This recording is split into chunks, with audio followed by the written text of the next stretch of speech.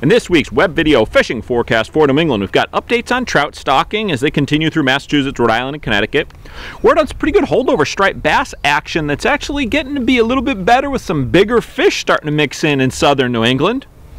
Check on the herring status in Connecticut. A special giveaway in light of the upcoming opening of blackfish season across southern New England, and much, much more. Check it out. The fishing news is sponsored by these fine partners. Hey there, Toby Lapinski for the New England edition of the Fisherman magazine with this week's web video fishing forecast.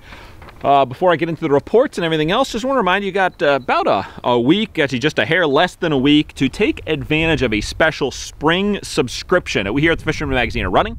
It's good through March 31st, where we're knocking $5 off a one-year print subscription. Now, this is good for all new, renewed, as well as gift subscriptions. So for just $24.95, you get access to all the awesome content, both print and digital, that comes with a Fisherman magazine subscription, as well as free entry into both of our big region-wide tournaments and the Black Drum Battle down in New Jersey, Delaware Bay. So as those region-wides go, we've got the Coastal Kayak Clash, which, while we'll have the complete details on it in the April issue, will be your chance this year to win a brand new Hobie Outback kayak. Big news right there. Again, complete details in April.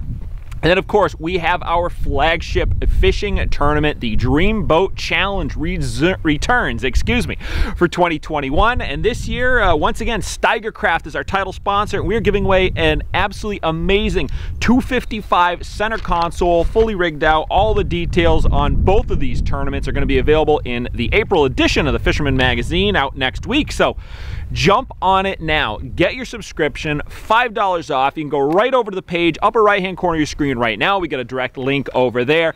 Take care of it. Don't delay. Save $5. Get all the awesome benefits that comes with being a member of the Fisherman magazine.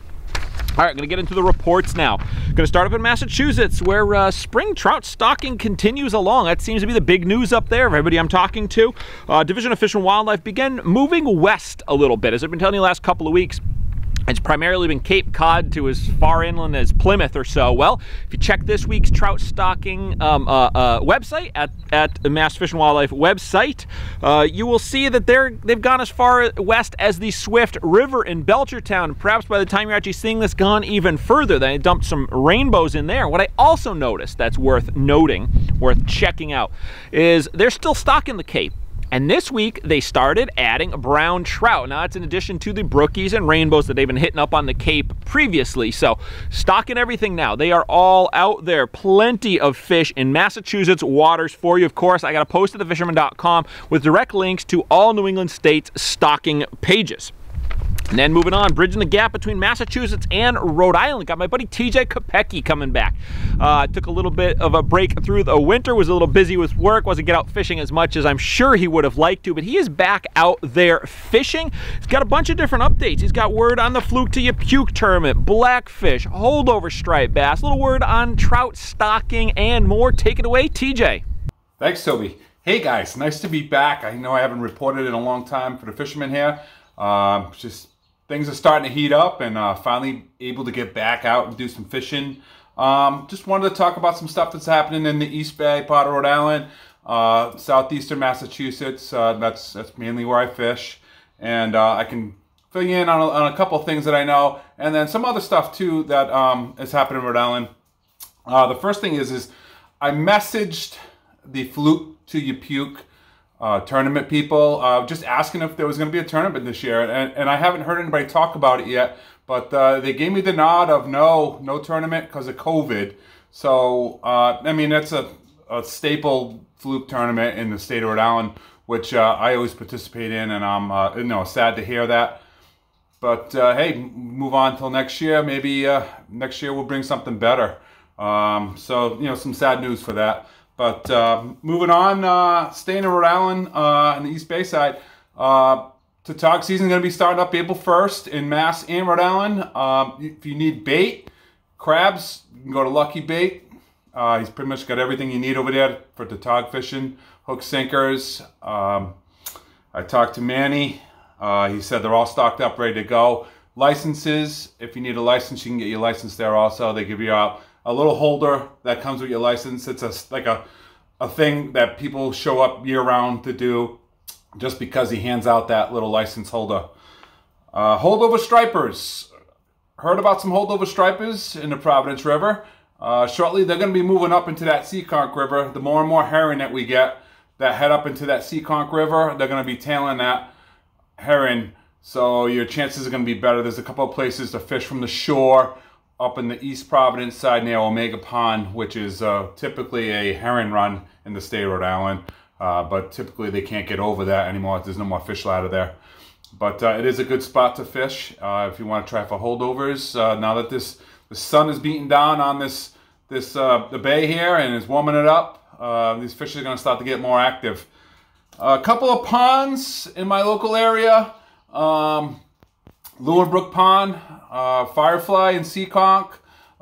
We're stocked. I just checked the stocking page for Massachusetts today, so that those 2 ponds have been stocked, so that's good news for me. If you live in Rhode Island and you want to fish in Mass, just get yourself a Mass fishing license with the trout stamp, and you can come on over and fish in our ponds in Massachusetts here until April 10th, I think it is, in Rhode Island. They still haven't said if they're going to start early like Connecticut did, and I know you said something about that last week, Toby, but haven't got any word on that either, and I've been checking their website. But if you know something more than me, then happy to let everybody else know. What else? Just be sure to update your license, actually, in Mass or Rhode Island, and don't forget to get your trout stamp. That's a big thing. If you're going to keep a trout, make sure you have a trout stamp. So, hey, for now, get out there and fish. Things are starting to heat up. Thanks a lot, TJ. Again, really appreciate having you back on board. Look forward to your fishing through the season. And if you out there would like to contribute photos, reports, or even a full-on video like TJ is doing, hit me up, Lapinski at thefisherman.com. If you want to do it once, you want to try to do it every week, whenever you happen to get out, doesn't matter. I would love to include you going forward. So shoot me an email, can get all the details. It is extremely simple. You can shoot the videos on your phone if you want. You don't have to get all fancy production, everything else. Just quick little video clip, tell me what's going on, maybe drop a photo or 2 in there, and we will take it from there. All right, moving on into Rhode Island. Talked to Greg Taylor again this week. Hadn't heard from him in a few weeks. Apparently he's been hammering away at the striped bass all winter along, and he's been switching over to the spring holdover spots. He said those traditional winter spots, places he was getting them all winter long, the deeper holding areas, the fish seem to start to spread out a bit. My guess is because herring alewives are starting to poke through the rivers and pull them out of those areas. Plus the water's just warming up, so they're more willing to explore a little bit more, hunt down some fish. But again, he's getting in some nice catches.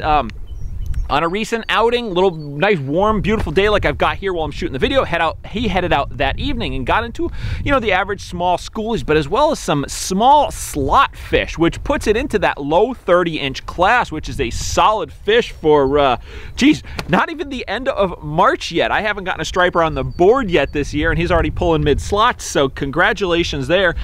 He said continue as he's been doing. Most of his action has been on zinger baits, with the was it the Bomba shads remain his go-to lately, and he's been rigging them weightless on a swim bait style hook. Very productive, especially around herring runs, when herring are on, when the fish are a little slower. It doesn't quite have the same sink as a jig head would, so always one of my go-tos early on in the spring as well. Moving on into Connecticut, trout stocking continues daily with some of the trout parks, including places like Wharton Brook, Day Pond, Valley Falls, Chatfield, Hollow, Stratton Brook, and others being stocked in the last week. Now, got to remind you, keep in mind that if you do fish a trout park, while they do put more fish into there, there's a reduced bag limit. It's just 2 fish per person.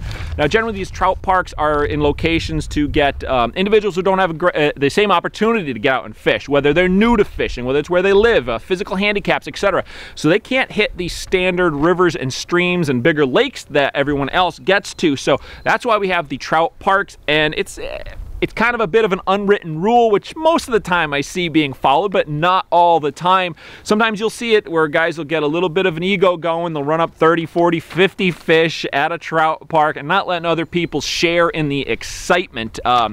Again, no hard and fast rules, but just consider it. If you're at one of the trout parks and you see someone not doing so well, perhaps help them out. Give them some pointers.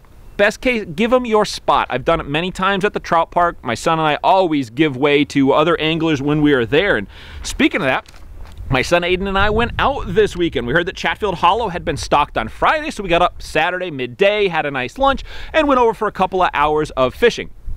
Now, unfortunately, we didn't have very good luck on the trout, but Aiden got his first largemouth bass of the year. Nice little largemouth on a Rapala, which he loves fishing. We also saw a bunch of pretty good-sized pickerel staging up in pairs. Wouldn't touch a thing, so I'd have to guess they're doing some pre-spawn action there. But I did see a few of the other anglers around doing really well, especially one of the guys just to the side of us, not 10 feet away, banging trout after trout with some really, really nice sized rainbows mixed in. I think he was throwing a weighted woolly bugger, excuse me. He did note that he had to get down deep for them. I was trying it with what I had, wasn't able to get in on it, but it was still cool.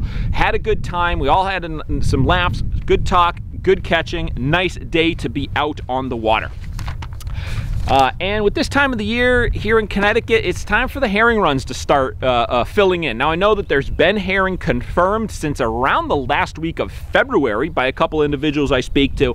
I personally haven't run into any myself just yet. So before I shot the video, I hit 3 of my early season spots just to see if there was anyone poking around, any scouts. Now, unfortunately, I didn't see anything. Tidal conditions were not perfect. The sun was out a little more than I'd like in the middle of the day to really have a bunch of herring poking around in there. One of my spots hardly had any water flow running in it yet, which was a little disturbing, but again, I've been hearing there's herring around, officially, unofficially. Haven't seen them myself. I'm going to continue to check. Maybe next week I'll have some video for you if I'm able to find some, but never too early to start looking. And of course, that means start fishing for stripers around those known herring spots. And then last up, we're just about a week away from the spring opener of blackfish season in Massachusetts, Rhode Island, and Connecticut. All 3 states open up on April 1st. So by the time we got next week's video, that is on April 1st, and you're going to have blackfish, at least the season's going to be open. I don't know if we're going to have any fish chewing, but in light of this, I want to present a little challenge to you. Talked to my buddy Joe D'Agostino, owns Joe Bags Outdoors, makes one of my favorite blackfish jigs. His blackfish jigs are right up there at the top of the list easily. Anyway, we were talking about it. What I want to do, sort of like I did a couple of years ago with the winter flounder, where I had a bit of a bounty on the first confirmed photo of the year. Well, we're doing it for blackfish this year. So what I want is the first person who's able to catch a keeper size blackfish, you can keep it, release it, whatever you want to do, include in the photo, and I'm going to take your word for it that it was of the 16-inch minimum, include in the photo the April New England edition of the Fisherman magazine. It's due out next week. It should hit newsstands, your mailboxes by April 1st, so the timing is perfect. So anyway, if you're able to get a photo with the April cover, with that magazine in there, with a keeper blackfish, the first one that comes through, Joe and I are going to throw you a couple of his blackfish jigs. Might throw a couple extras in that I've got in my personal stash as well. And of course, if the photo is good enough, if it's in vertical format, I'd love to drop it on a local weekly cover in here in New England, because following next week's edition, we jump right in, once again resuming the weekly magazine schedule. Now every week from first week of April through the end of November, we're hitting you weekly with the magazine. That's all 38 issues on the season, so got a little extra incentive once you get your copy of the magazine, or if you're not a subscriber yet, hit your local newsstand, tackle shop, grab a copy of it, bring it with you. You get that first keeper blackfish. Might throw something special for just the first blackfish confirmed in New England in the same manner with the cover in the photo. And heck, if you can break the double-digit mark, and again, I'll take your word for it, might throw a little extra something in there. We'll have to wait and see. Let's see how this progresses. But good luck out there. If you do want to get out on the opener, again, next Thursday, April 1st, blackfish season opens, 16-inch minimum, different bag limits, so be sure to check thefisherman.com. We got all of the details, all of the regulations, and of course, if you're going to head out and fish this weekend, you're going to be heading on over to thefisherman.com. Steigercraft boats, built by people who fish our waters. Serious anglers choose Steigercraft for their 40 years of boat building experience right here in the Northeast and Mid-Atlantic. Visit steigercraft.com for a dealer near you.